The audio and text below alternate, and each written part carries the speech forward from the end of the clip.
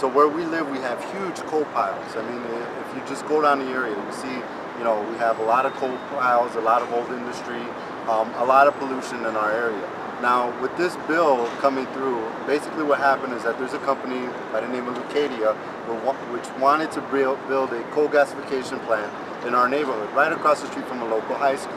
Now, we weren't too happy about that. Some of us were kind of a little, on the edge at first because, they came out promising a bunch of jobs. But the more we look into it, the more we see it's a really bad deal.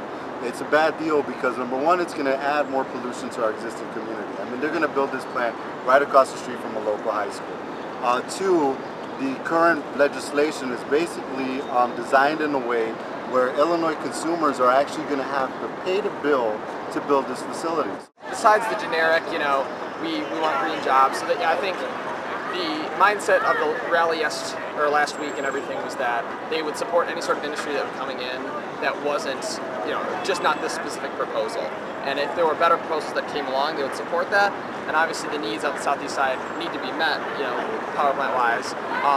I know another initiative that the Sierra Club is backing is like community aggregation of power, which would basically set up a bunch of communities together. And actually Chicago, I know, is considering it.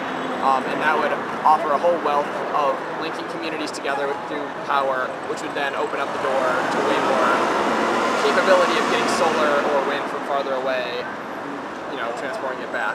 Or, there's always the rooftop solar or mini windmills to consider as well. So I think this particular proposal just doesn't fit the needs of the community, although the power needs are still down the line going to need to be met.